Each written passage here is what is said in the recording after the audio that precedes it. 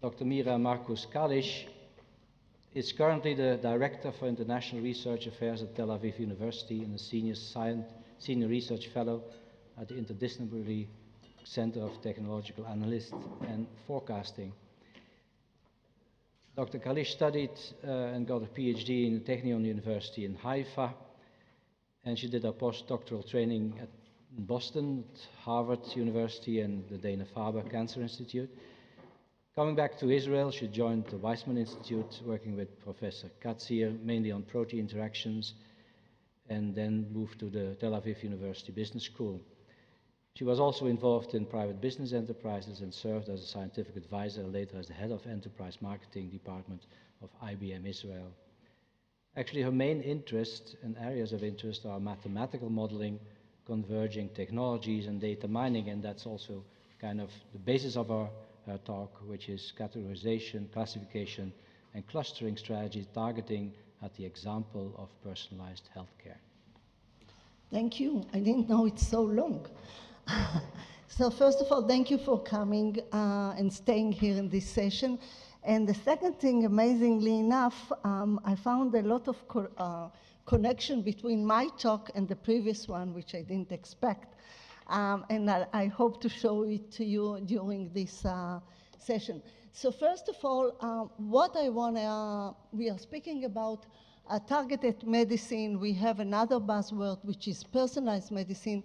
The real question is, how do we really accomplish that? What do we mean by these things? And how could we do it, you know, in a reliable and reproducible way? And this is the main target of our talk, because we were trying to come up with some solution to these barriers, to these problems. And that's what connects us to the previous call in two manners. First, I just put Monet in order for you to see that we really want to see the whole picture, and everybody sees something different. And as was just said regarding the publications, is that nobody knows all. So we were trying to combine the various knowledge, and we'll see it. And second, my partner in developing the 3C methodology, he was mentioned in the last publication of Nature, quoting the 100 paper most quoted ever, and he was number 59, the only Israeli, the only statistician, the Israeli statistician that was quoting and is my partner. So, you know, we always come back to the same things. So what is our goal when we are talking about targeted medicine or personalized medicine? Actually, we want to understand not only the mechanism which is locally, we want to see and understand the underlying rules. What are the micro and macro environment? And when I'm speaking in micro and macro, it's in, just to make it roughly, it's inside the body and outside the body. It's the culture, it's the environment, it's the nutrition. Many things that usually in our basic science we don't really target. And actually, as we saw, the whole picture is very hard to understand yet. We have a lot of data, we don't understand the whole picture. And therefore, what we were trying to define is a disease signature, some signature of a disease that differentiate from one disease to the other, or is predictive enough and reliable enough in the disease.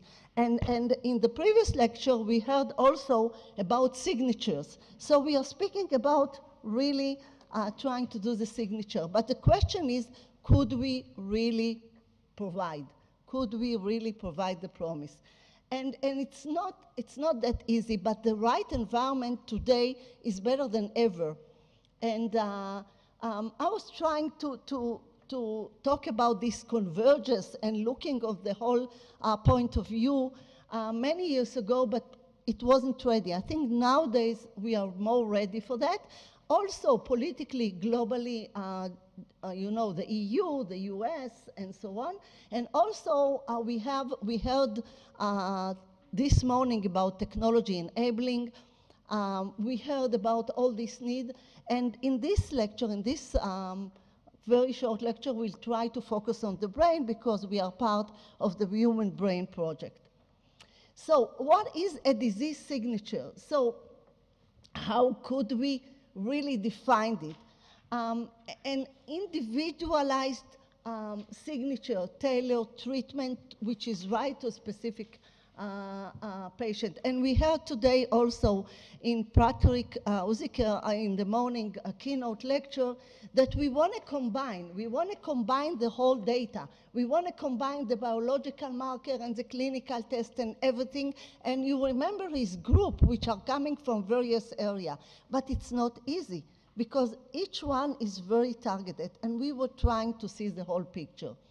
So, and it has a lot of barriers, and there are more talk today than ever, the responsibility, the replicability, all these barriers. And I just mentioned one example that, you know, it was a big publication, but there are many today, and then 3 years later you can't reproduce, you can't, it's not reliable enough. So the question is, could we provide really the promise, and how should we do it? And just few challenges that I wanted to know. First of all, we rely very strictly about the diagnosis, the professional diagnosis. It's too crude, but however, they have knowledge. They have knowledge that we have to capture. Then we have the personalized medicine solution, but it is still, we need it heterogeneously. It's still not there, and we have a lot of data, not enough to really define the heterogeneity. And then we have the leakage that I'll show you in a minute, and it's still very hard to combine biological marker and clinical data and all that. And we have the big data, which is still a big challenge. But like I talked last year, I mean, still the big data, if I want to treat personalized medicine, it's big data versus small data. We never have enough replication, never of the same group. So the real barriers are, and you know, now it's published all over. It's the big data versus the small data, the leakage, the replicability, reproducibility, confidentiality, and so on. Those are the mathematical, statistical, modeling problems that we tackle, we are trying, and we are not there yet. So just one example that I'll do it very, very briefly, that we never have enough, especially in brain, we never have enough replicable. And Thompson at UCLA looked at the EDNI database, which is a research database, which is better than the hospital, because at the hospital is even more vaguely. So just an example of the voxels versus the SNPs. So we have, you know, 32,000 voxels versus 448,000 SNPs. And this is a reduced one. So just to make it very short, we will need 30 billion patients or 30 billion examples. We will never have it. So we need different approach. We need different mathematics. We need to find a better way. So just to make it very, very short, just another example of the EDNI database that I'll show the results on this same database. So the leakage, so it's enough if you go to the hospitals that they don't do you a specific test that you are not Alzheimer's disease. Because if they suspect, they will do. So, you know, so the missing values, actually another big problem that I don't have time to go into, the missing values were the best predictor of somebody to be Alzheimer's disease or normal. So it's ridiculous, but these are the barriers. So what we came up with what we call 3C, and really the goal was to try and to combine the various data that we still have, to try and combine the knowledge of the physician, their experience, their known or unknown, sometimes they are not aware, and then combine it to biomarkers, and then apply all various tools to come up with some clusters which are better. And that's what we did. I'll go very fast because we don't have time. This is the ADNI database. I think most of you are aware. It's the Alzheimer's disease American data bank. Everybody has to sign and so on, but you can see we have a little bit clinical. We have just a bit of genetics, some protein expression, and some imaging, not PET imaging, not very much. But still, so what did we do? We started with categorization. We started to rely on the physician diagnosis. Upon his diagnosis, what are the features that he decided that some patient is like that or like that? Mainly clinical data. So we started with that, and we started to categorize and to understand his knowledge and to learn from that. So that was the first stage. The second stage was clustering, where we did supervise. So we took his diagnosis, his classification of the patient upon his features, and we reanalyzed it in a way that we can come up with more features that maybe he wasn't aware of. So that was the second one, which was a supervised. And then we did the third. I'm not going into the mathematics because I'll be happy to explain later because we don't have time. And then we went to the clustering upon these groups, mainly clinical data, upon the knowledge of the physician. And then we got clustering. And we combined various approach. We did simulation model to evaluate that. I don't want to go into that. And then we got to the classification, trying to bring in, once we had those clusters, to bring in, the biomarkers, meaning the genetics, the imaging data. We had a little bit of that, and what we call the biomarkers, and try to put it on those clustering and refine the clustering and see whether we can do it better. This is a supervised. Actually, everything towards the disease signature, which we are always in at the same times, like we heard today, even Rodolph Strohmeyer said that we have to combine and bring in the ethics and all the various knowledge. So we are still targeting to understand that, to define disease signature from the philosophical point of view and other point of view. So I'll do it very fast. So the results are, we did just this is one example of the results. So we did the cart, and we did the other, in the left, I don't know how to point out. It's another rule discovery data mining tools that I discovered. And it's actually more to trying to understand rules which are very easy to translate to the clinic. But the real result that we got is, instead of the 5 groups that were defined in the EDNI data bank, there were 5 groups defined upon 5 parameters at all. We started with 193 parameters, like you saw in the previous slide. We reduced it to 20, and we came up with 10 subclasses instead for Alzheimer's disease, instead of the 5 that were there. Just as an example, the first one is the healthy one, and you can see the first, I don't know if you put, the first slope down is the perception of the patient, and the second one is the memory. And then if you look at the second group, just see the differences. It's again is what the patient or his surrounding people thinks about himself. But the most interesting thing is to show you how we did, and this is almost the start. You just see how we did it. We used many different techniques, K-means and distance and so on. I wouldn't go into that.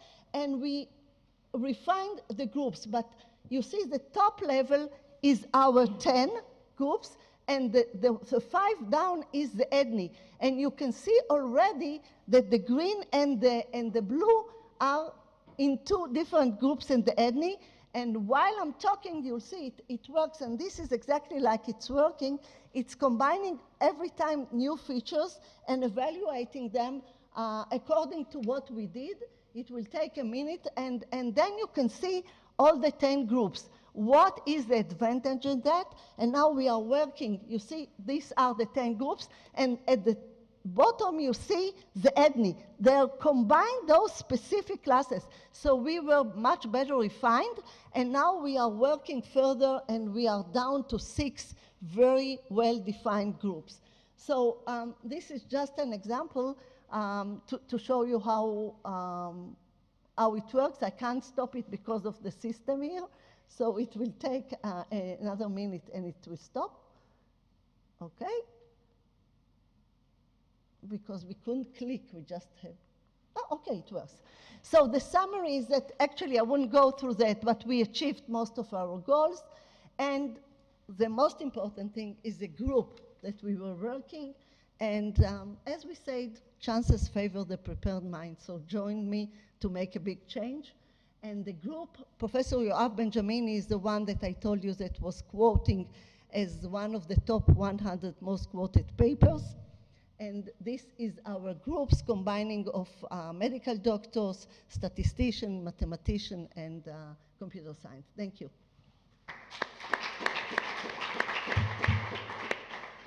We have time for one short question and a short answer.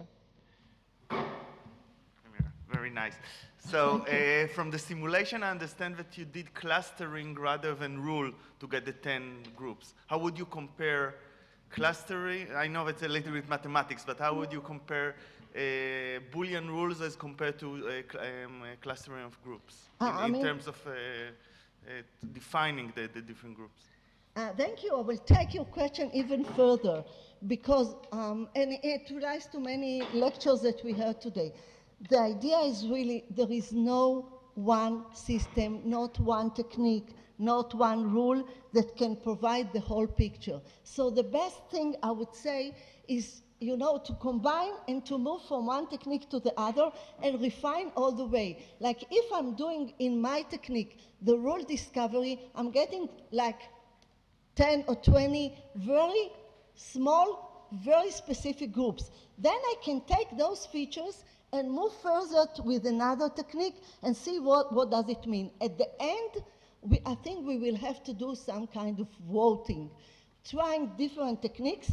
Each technique, as I always say, provides a different insight, and just the combination of the whole techniques will tell us what is the real broad picture, or in our case, the refined structures of the disease.